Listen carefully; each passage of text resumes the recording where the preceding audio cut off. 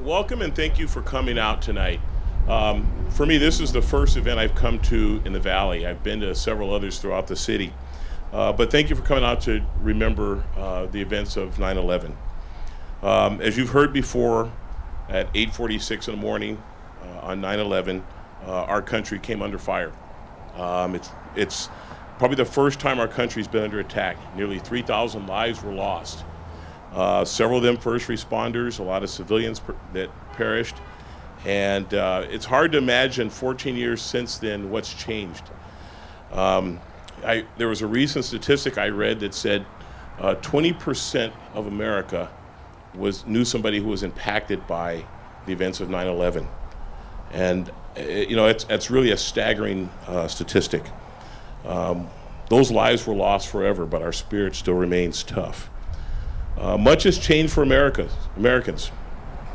We've become reacquainted with war, experienced recession, become more engaged in political debate and divides. Even our air travel's changed. Yet this evening I'd like to focus a little bit on what has not changed. Our character remains steadfast as a nation. Our faith in God and others remains. Our beliefs in America as a free society, and our will to protect our freedom. These beliefs have only strengthened. Hundreds of firefighters, including those from Los Angeles here, your local firefighters, on 9/11 and all over the nation, went back to New York on that fateful day, shortly after the events, to help their fellow brothers and sisters. They staffed fire apparatus, they cooked meals, they cleaned the station, they served the local community there. They actually ran calls for them. And this is all at their own expense and their own time, because there's a connection amongst public safeties, first responders. The Los Angeles Fire Department also dispatched, shortly thereafter, our California Task Force FEMA team, which is about a team of 74 firefighters, specially trained. They flew back to New York to help the F.D.N.Y with their rescues and support their efforts. These demonstrate the unique characteristics of your fire department out here.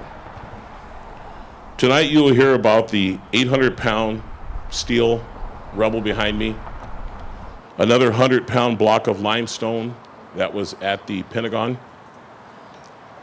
in D.C. These symbols represent pain, terror, despair, triumph, determination, strength that bonded our nation, united our nation stronger than ever. There are only a few of these places in the city that actually have rubble from the actual events of 9/11. One is here. The second one, we had an event this morning at our training center at Frank Hotchkiss downtown. And then the third one's actually on the campus of USC. They actually have also some iron that was from one of the World Trade Centers. I want to share a personal story, a real brief personal story that happened recently, as recent as last year. I took my mom and we went back to New York last year around, mid-year. And we happened to be there the week before they officially opened up the 9/11 museum. And I recall outside, my mom was somewhat apprehensive about going in there. My mom, who recently retired from FEMA, my mom's in the audience. I'm not going to say her age, but she's beyond 80. She retired from FEMA. She worked in the recovery section. She actually responded to Katrina, 9/11, and some other events, catastrophes in the United States.